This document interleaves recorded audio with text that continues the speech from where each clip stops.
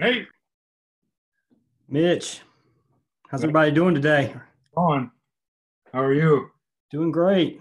And now, is that a picture in the back in your background? Or is that your actual truck with the Play-Doh in it? That's the truck with the Play-Doh. Well, Oh, is it really? that's a picture. Yeah. You got on here to show that off, didn't you? What's that?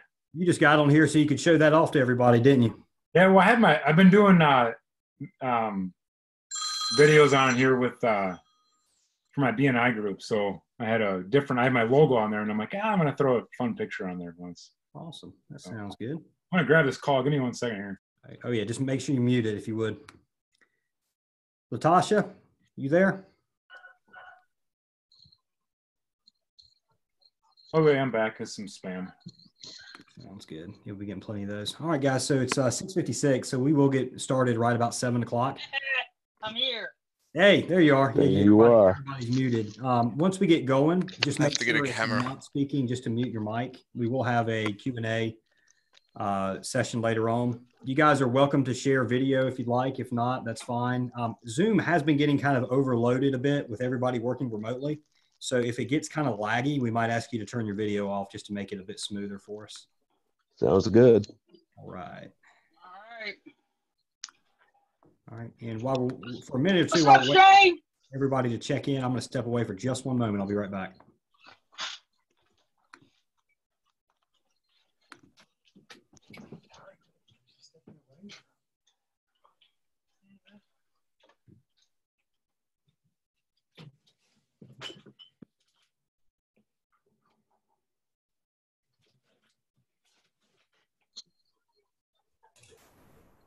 What's up, Miss Jones?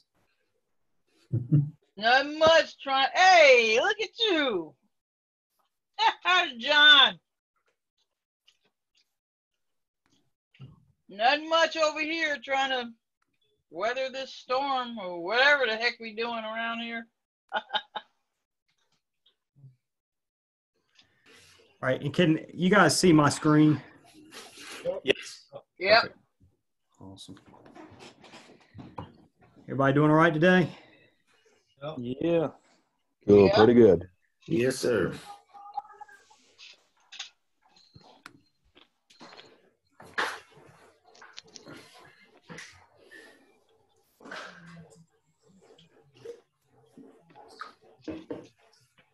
Hey, James, are you there? I am. Can you hear me, Lee? Yeah, I've got you. And let's see. All right. Glad to have you on here, man. Yeah, appreciate the invite. Appreciate you putting Yeah. it together. Yeah, for sure. I think it'll be pretty good information. I mean, obviously, all this stuff is changing at such a rate. A week from now, we might have to redo it, but Yeah. try and kind of That's what I base was it on the thinking earlier. information we have at the moment. How many of you guys are in states or areas that are under shelter-in-place orders? We are. I'm in one in San Diego. Okay, and then James, you're in California too. You guys Yeah. still rolling? Yeah. It's still open. Yep, we're open. Andrew, We're is that a sheltering in background? I'm assuming that's a background. Yeah, that's my yacht. You don't have a yacht? No, I'm not on your level yet, man. There it is. They ordered us today, Friday. They're throwing us shelter in place. So All right, we got about 1 minute. We'll get rolling with this thing. When we do get started, you guys Yeah, will just come make sure around and your mic- watch. Your mic is muted until you're ready to say something. And I believe it is 7 o'clock now, so we'll kind of go ahead and get rolling. Like I said, if you guys do have mic, if you got your mic on mute, that'll be fantastic. The format of this, we'll run through it. We're on mute. Turn off the map. What was that? Okay, there we go. All right, so the format of this, we're going to do a brief overview of the virus/disease as well as the implications and then potential economic impact and timeline. That's going to be about 15 minutes of information, and then we'll do about 30 to 40 minutes as far as how it actually applies to junk removal. And then we'll wrap up with a question and answer session. I'll hang around just as long as needed. Obviously, it's a very fluid situation. A lot of this stuff can definitely change, but we're going to make, we're going to use the information we have at the moment to try and come up with the best decisions possible. One thing I think a lot of this is definitely is fear driven. It is legitimate. I mean, this is a major problem that we're having. We have to deal with it in such a way that we keep from overloading the hospital system, as well as keep the economy going. I'd hate to be a politician right now because that's very, very tough. But I do think the fear has made it a lot better, or made it a lot worse, excuse me. I always have liked the saying, you know, all we have to fear is fear itself. And then also understand people often make terrible decisions when afraid. So what I'm hoping is after we get out of this is we might be a little bit less afraid. I know some of us are definitely, you're still going to be concerned, but some people are very, very afraid of what might happen with their business. They built something up. They don't want to lose it. And I'm hoping this will help alleviate some of those concerns. And then obviously nothing is worse than the fear of the unknown. So I'm hoping to make the unknown known during this presentation, or at least come part of the way. Like I said, it's changing. We might have to do this again next week, but at the moment we're going to do the best we can with the information we have. And again, this virus stuff we'll go through quickly. I'm not going to spend a lot of time on it, but we go back to the whole fear thing is, you know, people act like this is the first time that's ever happened, and it's not the case. And even recently we have SARS as far back as 2002, 2003, didn't spread nearly as much, wasn't as big of a deal, but it was much more deadly when the people that did get it. Matter of fact, it was so deadly that that's the reason it didn't spread as much, is people were sick. They weren't walking around not realizing they weren't sick. H1N1, the virus back in 2009, 60.8 million cases in the United States, 274,000 hospitalizations and 12,000 deaths. It's pretty daggone deadly. And then the seasonal flu, 38 million to 54 million illnesses, 390,000 to 710,000 hospitalizations, 23,000 to 59,000 deaths. That's every single year. So this isn't completely out of the ordinary. This disease does spread exponentially and nobody has immunity to it. So that is why it's more dangerous. But it's not like it's something that's brand new. This data, in all honesty, I have not looked to see what it is today, but as of yesterday, it was 44,000 cases in the United States, 544 deaths. Fatality rate, that's a 1.2% fatality rate. According to Dr. I'm going to say Atwater, but I think I've got the pronunciation a little off there. He's the clinical director of infectious diseases at Johns Hopkins. He actually thinks once accurate testing has actually come in, because right now we don't know who all exactly has it, the actual rate will be closer to 0.5%. It is notable that is about 5 times more deadly than, about 5 times more deadly than the flu, which is at 0.1%. So our trade-off here that we have to figure out is, and there's going to be, we got to find what the right mix is we have to do what's best for people's health and what's best for the economy. Health experts want to lock down the country for up to 3 months or longer. One of the main reasons is lack of hospital capacity from hospital beds and ventilator shortages. Flattening the curve is certainly important, but making sure the economy doesn't crash as well. One of the things, I don't know if you guys have noticed on these curves that they show, is they very seldom actually show hospital capacity increasing. General Motors is making respirators now. So capitalism's already kicking in. I think they can find more hospital beds. South Korea used dormitories. So it'll be interesting to see how we actually raise the capacity of our healthcare system as we go throughout this. And this thing right here, this was a piece of information that I was curious about, and I participated in a webinar that actually the guy from Johns Hopkins put on about a week ago. So information has changed since then. But this disease is not likely just to disappear. And I think we need to understand it's not like in a month from now or 3 months from now, this thing's just going to be gone. Most experts actually believe it's going to be something that we're going to deal with for probably years to come, just not on this level, and we'll actually be ready for it. So a lot of people are actually looking at the lockdown as just a chance for us to prepare ourselves and get the testing and get the hospital beds and get the ventilators to be able to withstand what might be able to come. Now, some people, that's not their opinion. Some people say that's kind of the goal here. People who have antibodies, so who have caught the virus, cannot infect others. That's what it's believed to be anyway. And then the vaccine is probably 12 to 18 months out at minimum. So we're going to have to plan on this kind of being around for a little while anyway. Hopefully the main economic impacts will pass soon. There's a company, all this data on this economics data comes from a company called ITR Economics. It's somebody that I like getting economic opinions or data from. So it's not me making interpretations or guessing. This comes from them, and they claim to be 95% correct over the years. They called the 08-09 crash. They certainly didn't call this, but what they believe is you have 2 issues going on right now. You've got the disease, coronavirus. You also have the oil price war between Saudi Arabia and Russia. Again, we go back to fear, trying to understand the unknown. They actually say the oil price war might have the longer term, the greater longer term impact, believe it or not, than COVID-19. The U.S. is close to mediating, if not actually participating in that. So hopefully that won't be a major issue. I know all of us are enjoying the lower fuel prices right now. We're getting out there and you're saving a percentage or two on our fuel costs, which makes a big deal. The problem is if all the U.S. producers go out of business, the Saudis just going to jack the price way up and we're all going to be paying $4 a gallon for gas and diesel. So that can be a major, major, major deal, obviously with unemployment from those oil producers as well. Stocks were likely overvalued, which contributed to one of the reasons them coming down at least slightly. Who knows if that's the case, but that's what, that's what ITR kind of believes. And then you had a lot of sellers that made a ton of money recently that sold to kind of lock in their gains so they can get their money back into it once it hits bottom. The market's been up 2 days in a row now. I promise you, we're not going to be talking about the stock market a lot now. We are going to get into junk removal. Extremely aggressive stimulus response and the Fed action will likely limit the damages. I don't know what the long-term impact of a $2 trillion stimulus bill will be, but it's probably going to help out at least in the short term. We'll talk about that a little bit more once we get in this presentation, because part of that $2 trillion is around unemployment. Now, this hasn't completely signed yet. There's the Senate was supposed to sign today and hasn't yet, so this could change. But we are going to talk about the unemployment because those of you that have employees, or even if you don't, that could potentially affect you. How long will it last? When will the economy recover? Again, this is from ITR Economics. And part of this to understand is like right now, most of this is local governments. So California is under shelter in place or stay at home. Ohio, I believe Michigan.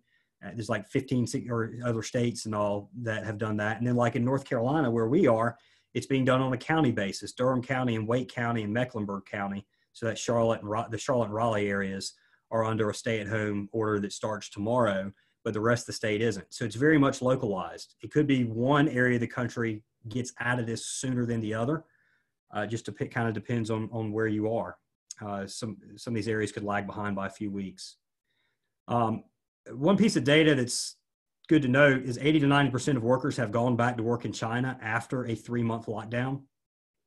So that is some good information is in 3 months, it's starting to recover decently. And ITR Economics predicts a full rebound in full effect by July. That doesn't mean it's going to wait all the way until July to begin on an upswing, but they say by July, unemployment, a lot of people should be back to work.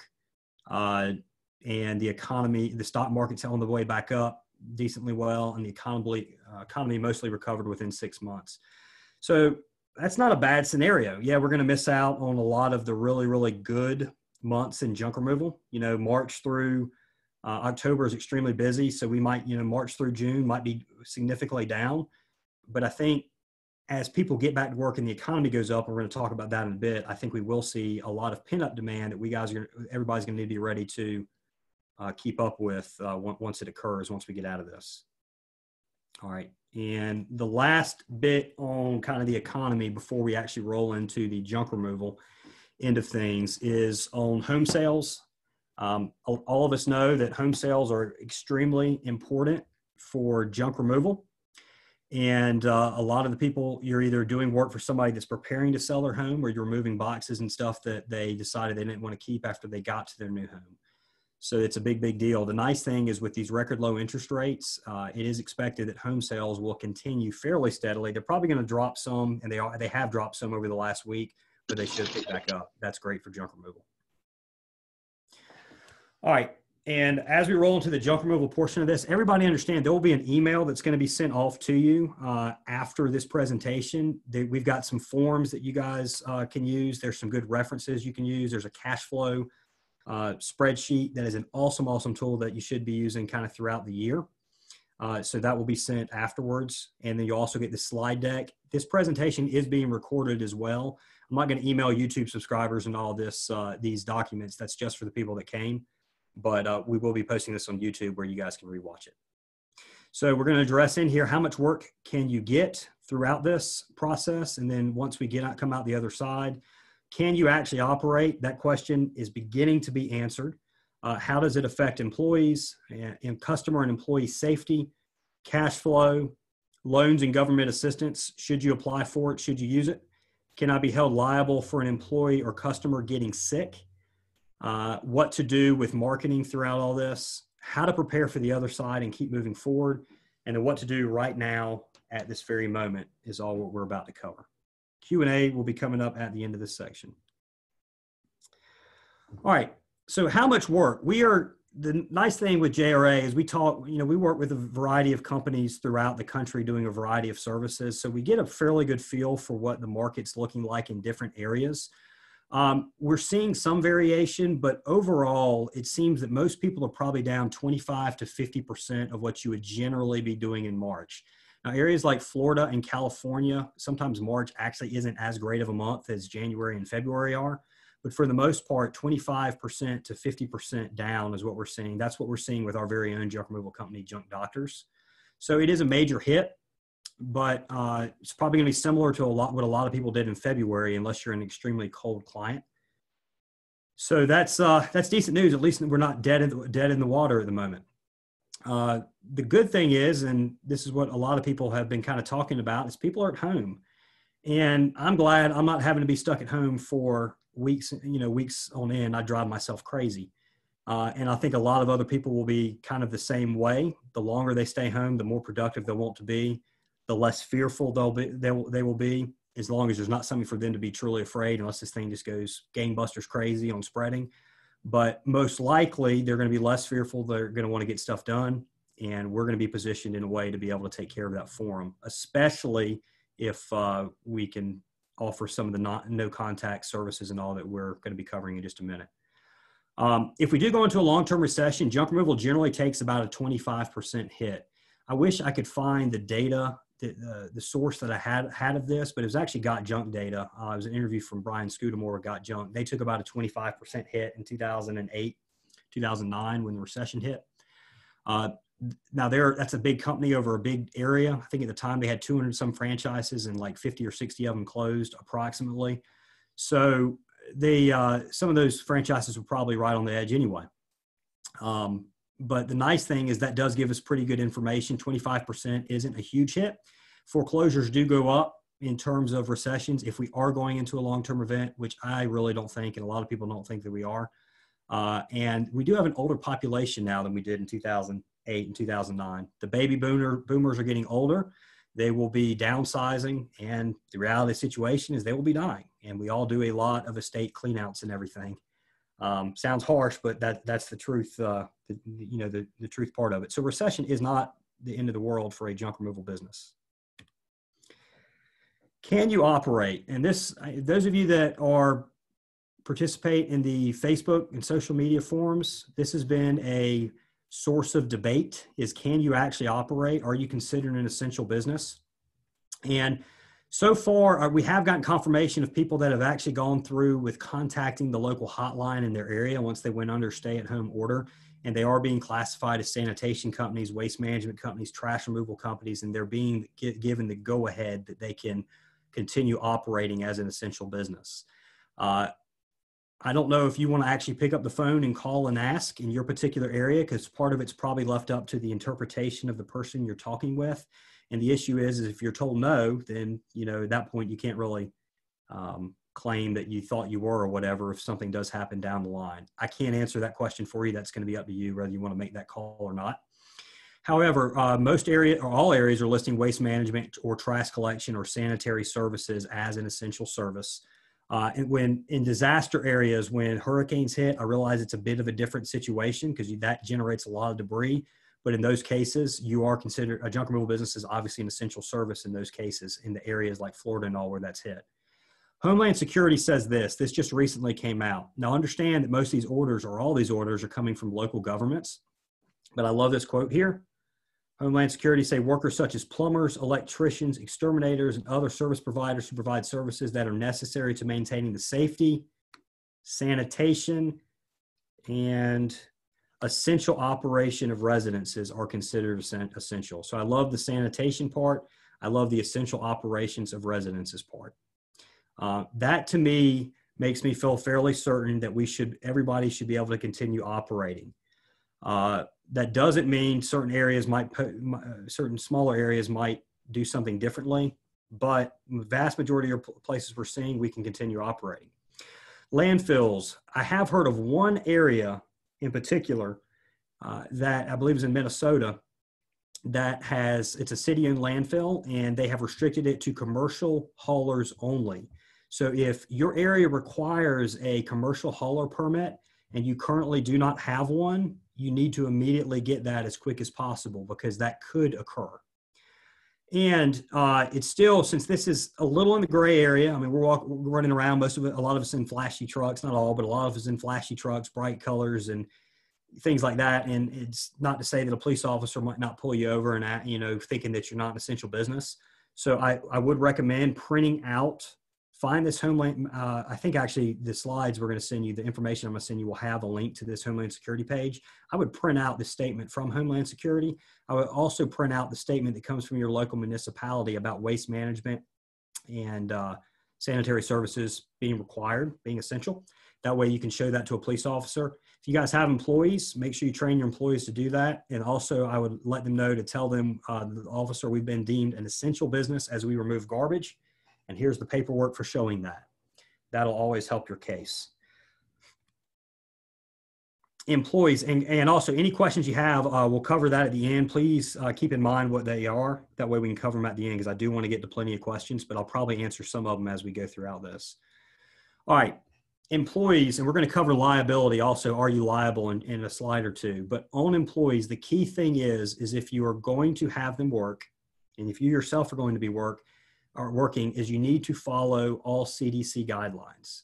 It's all common sense stuff, but you need to make sure your employees are educated around it. It's anyone who's showing any symptoms of being sick should stay home.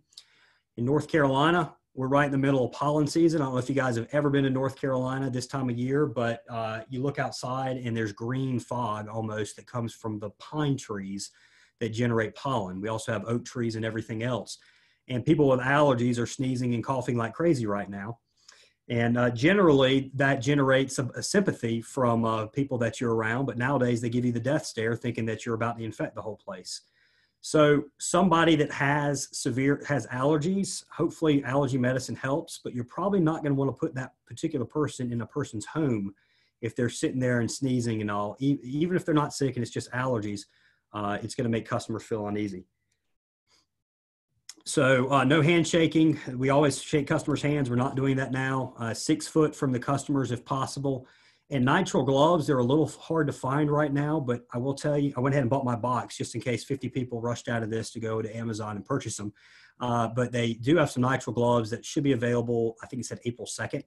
So we are recommending our employees wear nitrile gloves at all times, even if they need to wear work gloves on top of them. That way they can throw it out and it's just extra, extra, extra safe. Customers like seeing that as well. Obviously, no touching of the face. This is all common sense stuff. Educate employees. That's going to be huge. Don't assume employees actually know this stuff. Make sure you're educating them. Put it in writing, send it to them in email, or there's a form that you're being sent where you can actually get them to sign. That's up to you. Just make sure there's documentation that you actually did educate them on this. It's kind of like workers' comp. You need an actual safety plan in place where you're educating them.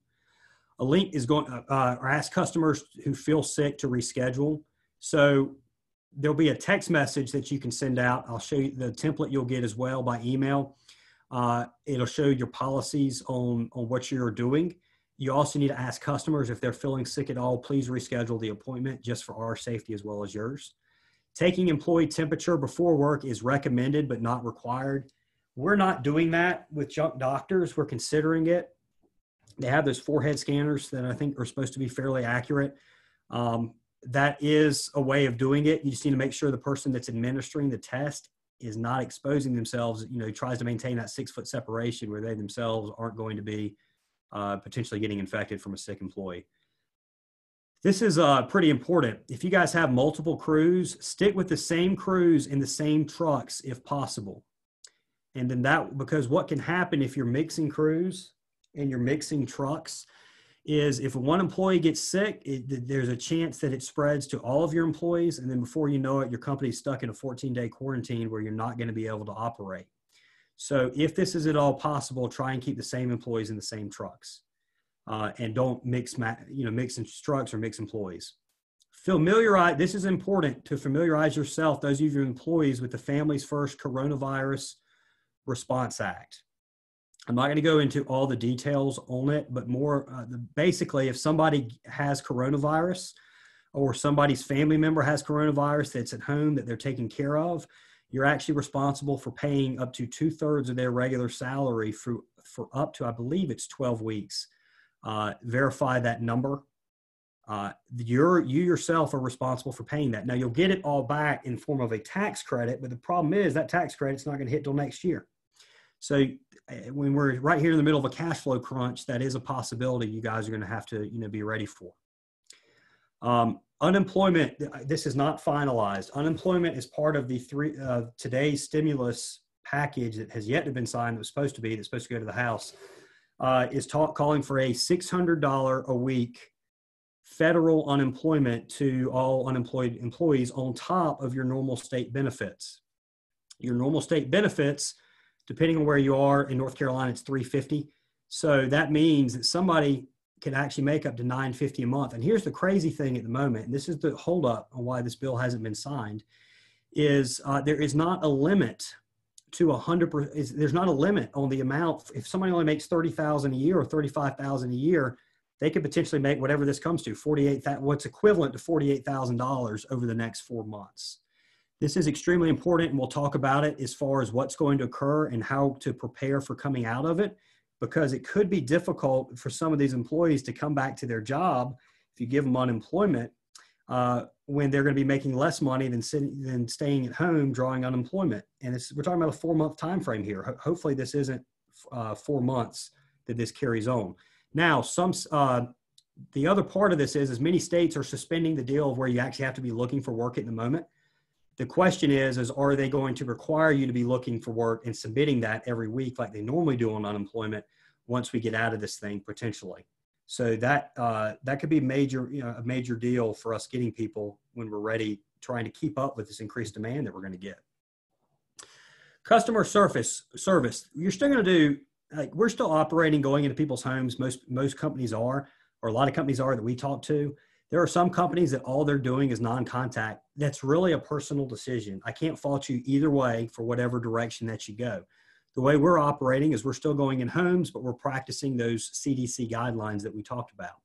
You can offer non-contact service. And this part right here is pretty important because it's happened to us multiple times already for both junk doctors as well as some of our contact center clients. We're getting calls where people are wanting to cancel appointments. And then we're asking them, yeah, sure, I'm happy to mark you off, but can I ask why you're canceling? And it's because of virus concerns. We've actually been able to salvage the majority of those jobs by telling those callers or those customers, I completely understand your concern. If it's at all possible for you to actually get the stuff outside, at least in a garage or at the driveway, curbside, whatever, then we can actually come out and remove that stuff and you don't have to be, exposed at all. We'll actually give you a discount for doing that. We'll give you 10% off for bringing that stuff outside. Believe it or not, we've actually salvaged the majority of the appointments that we've actually told people. Now, there's going to be some people that aren't going to be physically capable of bringing the stuff outside. I think we are going to find a lot more people that are willing to do that work now than would typically do it before all this, because again, they have more time, they're at home, they're less rushed, and they're bored in some cases. Send a customer an email or text explaining the steps you're taking to reduce chance of spread. If you guys use Housecall Pro, or I'm pretty sure Housecall Pro does it, but I know Workies does it. Vonnego, I believe, does as well. A lot of your common scheduling systems, you can actually schedule automatic text messages once a job books, or a reminder email when, the day before or whatever. Have a text message go out explaining the steps that you're taking as far as the CDC requirements, the gloves and the 6 feet, not shaking hands, that sort of deal. That lets the client know that you're being careful. And that's going to go a long way on retaining them so they don't cancel, but also just making them feel good about the service and maybe not feeling taken aback if you show up and you don't shake their hand. Some people, it's kind of odd when you meet somebody and you don't shake their hand. A lot of people are used to doing that. And then inside their home, reduce what you touch. Try not to touch anything that you don't have to. If you can avoid touching the doorknob, don't touch it. it's possible if you could ever get your hands on some disinfectant spray, which is impossible to find at the moment. But if you could, I mean, you could offer to actually wipe down door handles or surfaces that you touch. Just obviously make sure you're not going to damage whatever you're spraying and wiping down. Wipes work excellent, like Clorox wipes work excellent, but you can't find them now. That is another great over-the-top service that you could provide your clients that'll really wow them. All right, cash flow. Everybody should be doing a monthly rolling cash flow statement. I'm assuming a lot of people have, and it took us many, many years before we did our first. I'm actually going to send this working template to each of you, which is pretty neat. You should keep up with this for every single month, but the reason it's important right now is you need to understand how much cash you currently have and what your current fixed costs are. Eliminate and reduce as many fixed costs as you possibly can without sacrificing business, and figure out exactly when you're going to run out of money if this thing gets really bad. Project out a worst case scenario, and then project out what I think is going to happen, which is going to be about a 50% decrease in what you would normally do in business. Now, remember, what you did in February, you're probably going to have, it would probably be vastly more than what you're going to be doing the rest of the year. So don't base your 50% off your February numbers. That rolling cash flow is going to be an excellent tool for those of you guys that take the time to do it. So your fixed costs are typically your rent, salaries, your vehicle payments. Your variable costs, that changes based on how busy you are and the percentage of income typically. Advertising, a lot of times if you're doing pay-per-click, disposal fees, fuel, truck labor, all of that is variable cost. As you slow down, that should decrease. The employees, a lot of people were doing the right thing, which is trying to get employees hours. If this unemployment thing goes through, you're probably, there's a chance that now you have the option of laying these guys off, and they can go off and make more money than they're probably making for you now. Just good luck getting them back on the other side. I'm hoping they limit that to 100%. So how to improve cash flow, and guys, this needs to be taken immediately. Some people started this last week. We started this last week as soon as this became apparent. You don't want to wait until the last moment to do some of these things. Even if hopefully you don't have to take out a loan. Hopefully you don't have to do any of this kind of stuff. It's smart to go ahead and jump on it now. Calling vendors to negotiate payment. Just seeing if there's any way they can reduce payment for the next month or two, or if they can maybe extend it out. We did this with we've got a loan out for some equipment purchases that we did. We picked up the phone, we asked the bank, they said, sure, we'll extend it out 60 days, no problem. We appreciate your business. It never hurts to ask. So your cell phone bill, I don't know what we're going to call Verizon and see if we can get that knocked down. Even credit cards, can you guys do interest-free? We've heard Capital One. I've heard of a couple cases of Capital One for small businesses actually saying for the next couple months they will not be charging interest.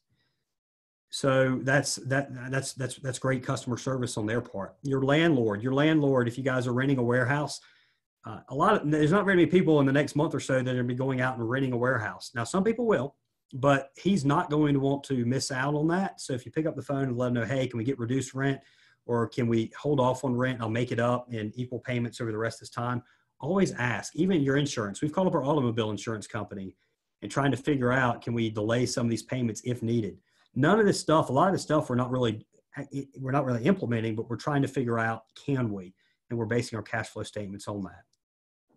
So you also want to generate more business. There's plenty of programs out there where you can send mass text messages to previous clients. It might irritate a few of them, but if you've done a great job for them, they're going to understand the position you're in. You're fighting for your life here in your business. And, you'll send them out, let them know you're open for business, offer them a discount for service if they do service until like April 15th. Try and generate that money now.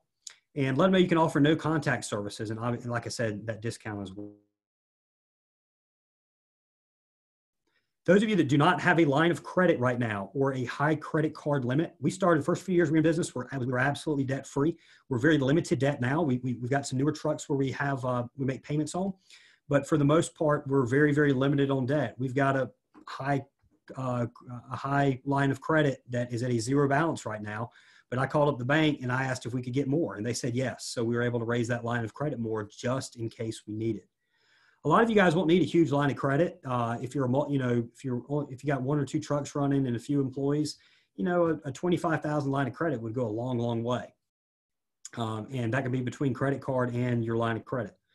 Research and take advantage of government assistance for small businesses. So in a lot of areas, the SBA has a disaster relief loan. The terms on that, it varies depending on your situation, but it's 3.75% up to 30 years. So it's like a mortgage, it's like a mortgage almost. I don't know if they're giving the 30 years to everybody. The interest rate, I believe, is fixed throughout the country. It's $25,000 unsecured. You need no collateral at all. Limit $2 million. I don't imagine there's very many junk removal businesses out there that are going to need to borrow $2 million, but you might be able to secure 50,000, 25,000 or something if you need it. The idea behind this loan is supposed to, so you can continue paying employees and paying fixed costs so you can stay in business. You can apply for this loan and get accepted and not use it. It's not going to hurt you to do that. So and it might take a couple weeks to actually be approved. Our suggestion is to go out and go ahead and apply for this, and you have it as an option. You know, it's there if you need it. Hopefully you don't have to use it. Also check with your local state. North Carolina does have a loan that they came out with small businesses that is up to a $50,000. You can borrow up to $50,000, and it's interest free and no payments for 6 months. Now I haven't looked in to see if they give you, if there's like a prepayment penalty. But yeah, that's pretty desirable there if it's interest free and no payments for 6 months. If you can borrow a little bit of money if you need it and pay it all back within 6 months, it's, you know, kind of like a no-brainer there. Those of you that aren't used to debt, just going to have to make sure you don't abuse it there when all this is available, obviously, though. And then have you been drawing a salary? You're going to need to double check with your accountant on this, but it is possible if you have to shut down for some reason, if your particular area has to shut down, or if you're super slow, if you've been drawing a regular salary and not just taking dividends, you actually might be able to lay yourself off and get unemployment insurance. Now, before you do that, you need to check with somebody that's not me. You need to check with a local accountant in your local area to make sure that you're actually in the good, but that is something to look into. All right, and then what kind of liability do you have if somebody gets sick? And this is a very, very valid concern, and it's a concern that I went to an attorney and actually had him get me some clarification on this. So it might not apply into your area, and obviously this is kind of his opinion from his experience, but it's impossible to determine exactly where a person got this illness because it's so easily spread. If you follow CDC guidelines and if you document that you trained your employees on those CDC guidelines, and if you make sure you're not making somebody that's showing symptoms work, then it is the overall overwhelming opinion that you will not, legal opinion, that you will not be found liable if somebody gets sick, dies, whatever. There is, and I'm drawing a blank as to what the insurance is. I think it's officer's insurance or something like that, that I have sent an email out to our insurance agent just to inquire about. There's possibly a little bit of liability release there. I don't know if you're going to be able to actually get it at this point. But what we're seeing is you will not be held liable for it. Okay, so marketing. What kind of marketing should you be doing throughout this? Changing up your Google ads. We've run experiments with COVID-19 related Google ads if you guys are doing PPC, and we've seen okay results. In all honesty, it hasn't been any better. A lot of times we're actually converting back to the non-COVID-19 advertisements. We just kind of ran a test to see if it would work.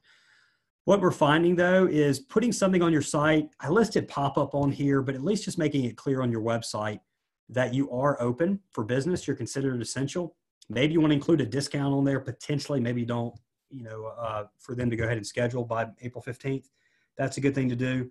Social media blast around being open/no touch. I have seen that Joseph Martinez with Vets All Junk has been putting out some posters. I think, not positive, I think Jeff Glass with Alpha Media Group has been doing a few as well that look kind of cool. So, and they're fairly cheap. There might be something you want to put out on social media and make available. Yard signs. If you guys are slow, it's a heck of a time to put out yard signs. And chances are a lot of the people that pick those things up and get rid of them from your local town, if it's competitors, they'll still do it. But from your local town might not be doing it. So if you guys have time, yard signs, very, very cheap advertising, get them out there. Maybe people will take a picture of it on their phone if they're not going to hire you immediately and use you once we get on the other side of this thing. A lot of this is just general marketing that you can be doing year round, but some of you guys are going to find a bit more time on your hands. Nextdoor.com participation is excellent. Facebook groups, LinkedIn, staying active on those social media channels while things are slow is excellent. Network digitally if you can, since we can't really do in person. For our Google Ads clients, we are lowering a lot of their Google Ads bids, trying to see if we can maintain a similar position and similar results without by lowering their bids and lowering their budget. So if you guys can save money in any way on advertising now without sacrificing results, that's what's critical. You don't want to turn your advertising off now when you're still running, because you're just going to completely shut off the pipeline of jobs. But if you can save money in certain areas, it's a good time to look into that. I mentioned text messages already. And this is something else. Can you guys call up your phone if you guys are slow? Call up charities. Let them know you have a truck. Let them know you got team members. Is there any way I can help? If they say that you're able to help in some way, try and get publicity. Call up a local news channel or post something on Facebook anyway, at minimum. See if a blog will cover you that, heck, this is this small business trying to make ends meet, but it's still out there helping out the community. That can be a great way to get some free publicity. Also, if you can get a link back to your website, that'll help out on your SEO. All right, now how to prepare for the other side, because no matter what, we are coming out the other side of this thing. We just don't know exactly when and how extended a potential recession will be. But I mentioned already the relationships on LinkedIn and other social media channels, trying to form relationships with professional organizers, real estate agents, property management companies. You can do that through LinkedIn. This is a great time if you're a little slower to do that. You can consider purchasing another truck. Now, through another entity, we sell trucks, but I'm going to give you an unbiased opinion on this. I would probably wait a few weeks to see exactly where this, let's see how things look. I think in 2 or 3 weeks from now, we're going to know a lot more. I don't think there's an advantage to purchasing a truck at this very moment, unless you're just looking to get into the business. But the reason I say that is this pin-up demand. I don't think June or July, it's all of a sudden we're going to go crazy. I think it's going to be a little slower than that. People are going to have to get used to getting back to work. People are going to have to get used, just get their money right. Hopefully the stock market will come back up. A lot of people's 401ks got annihilated over the last 2 weeks. And a lot of our customers, that's a major factor. So once things come back to normalcy, I do anticipate a really, really, really, really busy, probably August, through December. And the people that have, the companies that have the capacity with people in trucks are going to be the ones that are going to be able to get that work. And not only look at it as because one truck is going to get full, so most likely. If you have that extra truck, you're also getting that customer who's going to reuse you again later. They're going to post a review online and they're going to refer you to others. So the lifetime value of having that truck could be extremely beneficial. Be thinking about it. Let's see what happens over the next few weeks before you actually pull the trigger on that. Always a great time to review your processes and training as you guys slow down, and then repair trucks. Again, we all know downtime on your vehicles is huge. If you guys have trucks that are a little dinged up here, maybe you can touch them up. Maybe it's a good time to do a brake job. Do whatever you need to try and get that truck once you are really busy where it's not going to be down.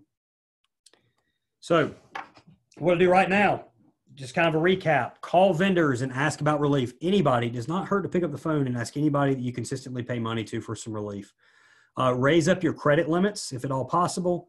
Apply for loans. That does not mean you actually take out the money right now. Don't commit yourself to actually taking out the money at the moment. Just apply for it. That way you can easily get to it if needed. The SBA loan, I have got the paper documents will get emailed over to you. They do have an online application, but it's operating extremely slow right now. It's overloaded. It's much like the healthcare system was many years ago when they first put that website out, I think. CDC policies communicated to employees and customers. This is very important to do immediately because you do want to relieve yourself of that liability. Ensure, and also, that's the way to keep from spreading the disease. And obviously we want to do our part not to spread it, because the quicker we can get through this, the better for all of us. Ensure pay-per-click is efficient as possible. Ensure we have a commercial haulers. Ensure you have a commercial haulers license if applicable, and keep working. Keep working. Don't sit around. Just find ways to stay busy throughout all this. So, guys, I'm going to open this up to questions and or a Q&A session right now. You guys, everybody's muted at the moment, so you have to unmute your mic. I just ask if you're not speaking, please keep your mic muted and just unmute mute your mic for any questions. Hey, Lee, this is Jeff Glass. I don't know if you'd mind. I'd add a couple things to what you're bringing up here. You brought up some great stuff. Go right ahead. You mind? I just take a couple minutes here. Having built a business through a recession, this is just my opinion, but working in the field of teaching and working closely with economics, I really think a recession is inevitable. How big it hits, is really yet to be seen. During the time in transition, Brian, from Got Junk, did go down during that time, but there was other reasons to that other than the recession. He was through a change in the structure of his management team. Cameron Harold came in and helped and got some things going. So that dip that Brian felt might not be the only metric out there. What's going to happen, in my opinion, from what I've seen, having built, been through this a couple times, is that, ups and downs of the economy, is your type of clientele is going to shift. You're going to go from Mr. and Mrs. Smith homemaker. They're going to shift to property management. So you heard me preach a lot online, go after apartment complexes, property management companies, because these people, as they downside and tighten up their wallets, they might be moving into condos, into apartments. And that's more of a mandated type service rather than a discretionary service. What I mean by that is apartment complexes are now competing with each other. They need to have their own curbside appeal, and attracting renters that are wanting to come in. Well, Mr. and Mrs. Smith just left their 700,000 square foot home, or $700,000 home, that whatever it's worth. They want to keep that lifestyle to a degree as much as possible. So they're going to come in with very high standards, these apartment complexes. So keeping these properties well kept, clean. You might want to think about how you can legally market your company as a property services type business, incorporating those keywords. I'll let you consult on the Google Ads side because you're more of an expert there, Lee. But, as far as SEO, you and I both operate quite a bit in that area, but honestly, looking at the words that you're putting out there in your social media, in your marketing, trash removal, property services, senior homes. You got seniors, the baby boomer generation comprise about 40 to 43% of the population.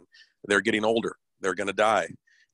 It's sad, and we could talk about that another time, but those people, it's real estate to them, because a lot of these senior home centers, those rooms rent from anywhere from $5,000 to $22,000 a month for a bed. So they're not raising a lot of eyebrows sometimes as things shift to bring in somebody and get that real estate occupied. I shot over a form to you, Lee. I'll let you vet it, verify it. Anything I ever put out online, everyone, please trust but verify. I try to do the best on my side, but rules are changing daily. Local government here, we had a really good conference call with local government yesterday. So all the way up to our governor, they don't really understand the stuff that's trickling down. So just CYA, protect yourself the best you can. If you get pulled over, a lot of arrests are somewhat subjective, meaning it can be up to the officer, their mood. They just watched something on CNN or Fox News. We don't know. Yep. But try to carry that paperwork with you. So, Lee, I'll let you look at that and decide if you want to shoot it out to the group. That came directly from Vice President of Senior Affairs. The source of that was, I think, one of these online sources like Go Trashy or Home Advisor. Yep. Go Trashy. GoTrashy.com, I think, or something to that degree. So Go Trashy, TRASHY.com, I think was the source of that form that I sent it to your cell phone, Lee. Awesome. And that's it. I think, guys, gals, whoever's on the call, I think I'd just be aware that your type of clientele is going to shift as we go into this next economic change. So that you're picking up a couch and a mattress is going to be more foreclosures, squatters, places, and again, keeping your eye on the ball of those apartment complexes. That was it. Good. And the information that we're emailing over as well does have some information on the statements and all to give officers, because he's 100% correct. Police officers. Russ will come in and he'll drop the F-bomb. What you got, Bill? 8 times. We got any other questions, guys? I think you're good, Lee. Go ahead. Okay, awesome. Lee, Jaime Rios here. Hey, about hiring, man, should I keep hiring people, or should I start looking at which ones, bringing in more productivity and let the ones that aren't bringing in that much, to go? What do you think about that, about employees right now, how we are? You're coming in a little broken, but are you slowing down? No, I mean, we've actually been steady. We've been steady. I'm talking about, the job or 2 a day. Okay. This week. It probably wouldn't.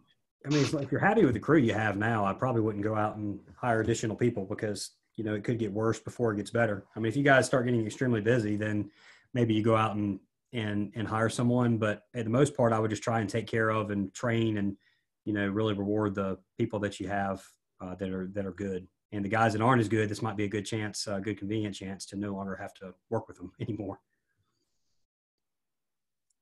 Does that answer your question? Sure. Yes. Okay. Sounds good, Jaime. All right. We got anything else, guys? Hey, Lee, it's Tim in Sacramento. Hey, how you doing? Hey, pretty good. So the question I have is there a certain percentage that you advise on the marketing budget? I know typically 20-25% is usually what you want to do when you're starting up. Do you have any recommendations on that? Yeah, that's an ultra aggressive advertising method. A lot of people are going to do less than that, but yeah, we recommend between 20 to 25% over in your first year. It'll probably come down to around 20% by the end of the first year, and then stabilize around 15 to 20 in year 2, and they'd be somewhere around 10 or 15 by year 3. That's the growth model that we've seen for a lot of these guys to kind of come in and gain a significant market share. And that's, generally what we're recommending for most people, because we've seen success with it. Do you recommend that same model with what's going on right now, going into a recession potentially? I don't recommend cutting back advertising spend as long as it's still bringing in results.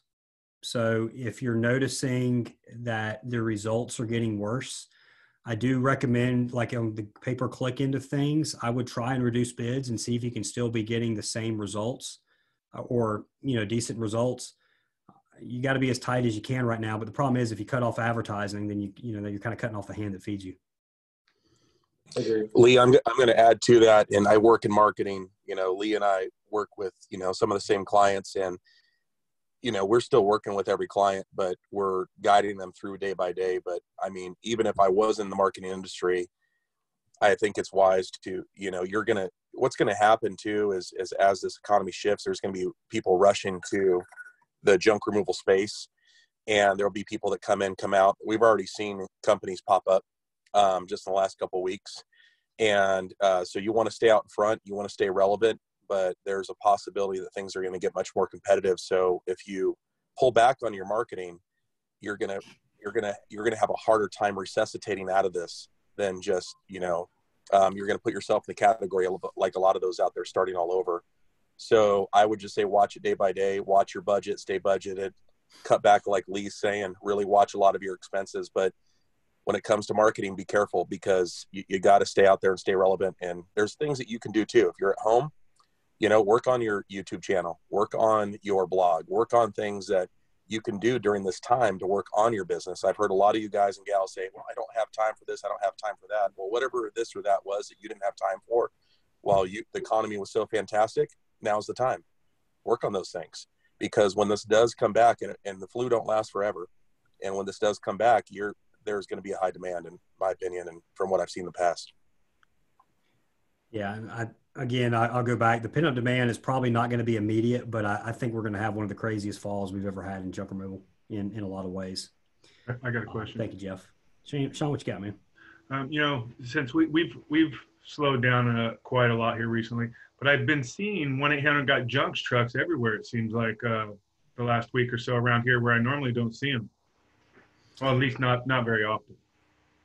I don't know, maybe I'm not sure. Yeah, I don't know if I'm not exactly sure why that might be. I mean, unless they have some sort of contract with the city doing some sort of work for them, or I mean, there's no telling why they might still be busy. You could also just be kind of in a random little. It could be back up for you. So. Okay.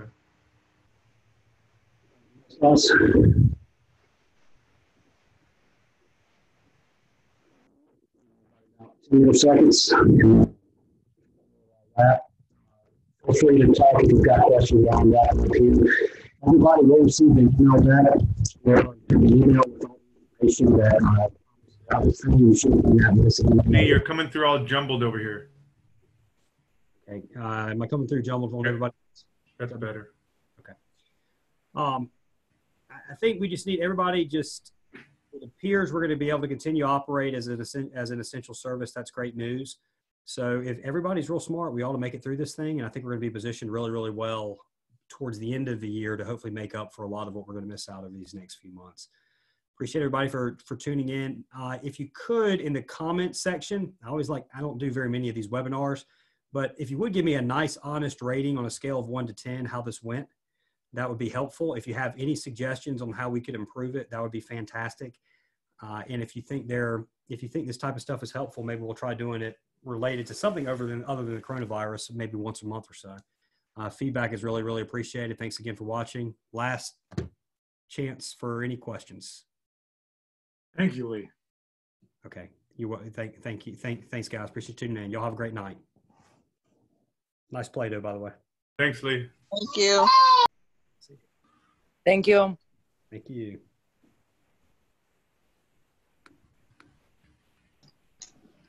Adios. Have a good one, man. Where's the comment? Where's the comment? Where do we comment, Lee? If you scroll down, move your mouse towards the bottom of the screen, it should say chat. Yeah. Well, no, I meant for the. Is that where you want where you said leave the comment? Is that where you want? Yeah, if you'll post a comment in there, that'd be fantastic because that way I can review them. Have a great day, man. All right, thanks.